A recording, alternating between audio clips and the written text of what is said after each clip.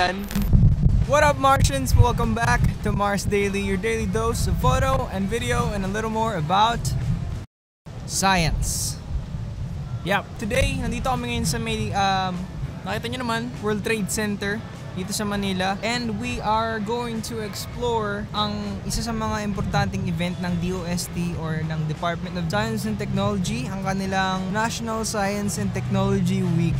Yan. So, mamaya, pinipilit ni Jan na hindi daw National Science and Technology Week, weekend ang gusto niya. Pero whatever works is fine. Mamaya papasok tayo sa loob at itutur ko kayo kung ano bang meron dun sa loob ng event na yon. It's basically, for now, sa pagkakakita ko, it's a Comic-Con for all those science enthusiasts. Yung mga may pangarap sa field ng science. So, yun. Okay ba yun, mga Martians? Gusto niyo ba yun na Martians ang tawag sa inyo? Bakit dito ko pa i-breakdown itong tawagan natin na to? Siguro sa next vlog pag-usapan natin kung okay ba sa inyo na yun ang itatawag sa inyo bilang subscribers ko, mga Martians. Wow. Ang sagwa naman kung Mars, di ba?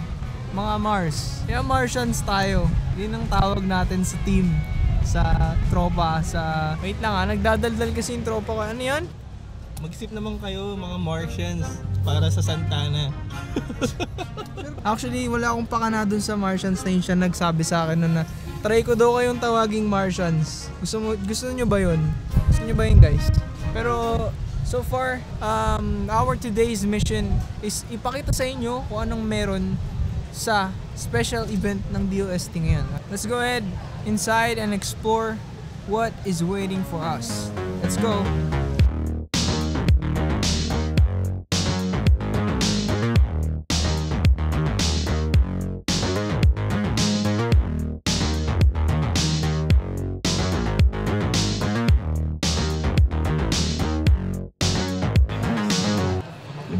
Okay, so baka masya kayo guys Ang gagawin muna natin, tour natin yung lugar.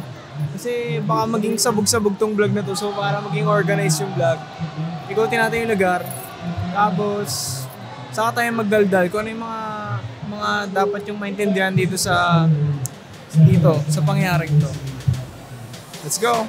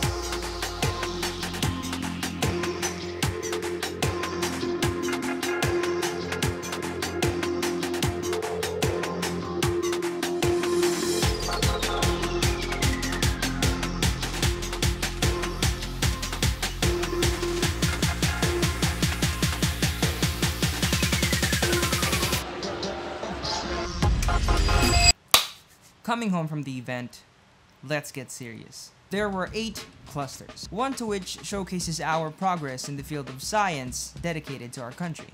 There's a lot to cover, but let me sum it up for you. Once I entered the convention, my mind was literally blown by the advancements that were made, especially to our very own agriculture, to which our country mostly cater. From students, teachers, professors, professionals, all of them came just to see what's new with our science here in the Philippines. Personally, I think we're doing good. And this event specifically will help everyone, especially, the younger ones, aware of what's new with our advancements here in the Philippines. Not just technological advances, but specifically, everything is focused here in our country.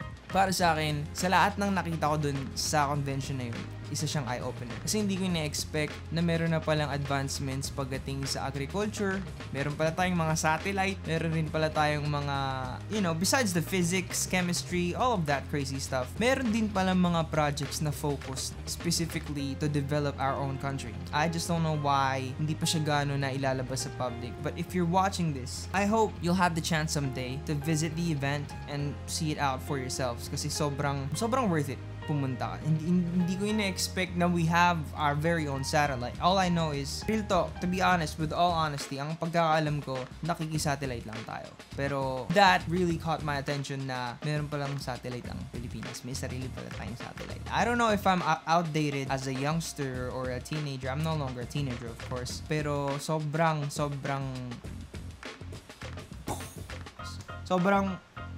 it's also a good thing na nakapag-interview tayo ng mga tao. Ano nga ba ang main goal or importance ng National Science and Technology Week? And here are the answers.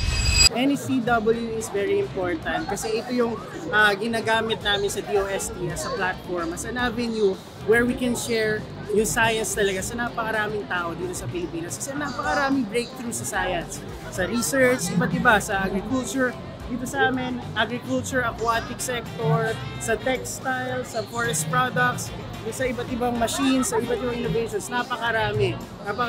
Napakaraming researches na nasasayang kung hindi na communicate sa mga tao. So the National Science Technology Week celebration that is happening every year is important because in this celebration, the DOST or the different DOST agencies will be able to showcase the different technologies that they support. Like for example, here in our exhibit, the FNRI or the Food and Nutrition Research Institute was able to feature the different food products, and the PCHRD or the Philippine Council for Health Research and Development was also able to showcase different biomedical devices that has been supported by the agency. NECW is important, lalo na para sa amin na nag-work sa ganitong line ng research kasi radiation in particular, ionizing radiation is it has certain fear, no? Nag-i-induce siya ng fear sa ating mga Pilipino kasi hindi natin siya na-understand ng maigi. So, itong mga ganitong events such as NECW gives us an opportunity para ma-relay sa public kung ano yung proper use ng radiation and kung paano may iwasan yung hazardous effects niya. NECW is very important so that there will be more people. No? There will be more people that would know what we are doing in the area of science and technology. And we have a lot of bright ideas, a lot of very good inventions and research work that our people should be able to know because at the end of the day, these are all really for the people. Importante na malaman nila, makita nila na marami tayong ginagawa at marami opportunities and possibilities for the Filipino people. At lastly, para sa akin, on my own perspective, bukod sa pumunta ako sa convention na yun, hindi lang siya eye-opener. Personally, I would take it out as an eye-opener. Kasi may mga tao rin palang dinededicate nila yung sarili nila in the field of science. Just like, other artists na talagang binibigay yung full effort, yung full force. Just like becoming a vlogger, it's like becoming an artist, a musician. It really takes time to mold a dream. It's actually passion that will keep you going, not coping up with the standards of society. Hindi yung susundin mo kung ano gusto ng mga tao, susundin mo kung ano yung nararapat, kung ano yung magpapayaman sa'yo sa madaling paraan. It's not about that. It's about working hard for your own dream. Because that's life. I hope this makes sense kasi, I know there's a lot of people being discouraged about their dream. I mean, nada-down, nadidepress. Pero sinasabi ko sa'yo, ano man yung pangarap mo, pursue mo. I give this vlog dedicated to all the students na pumunta sa event. Huwag kayong matakot i-pursue yung dream nyo kahit ano pa yan. At syempre, kung out of this world ka, huwag mo na rin kalimutan mag-like, comment, share, and subscribe. Ako nga pala si Marco Mars. At nga pala, comment down below kung gusto mo na Martians ang tawag sa inyo. It's something new, so peace out.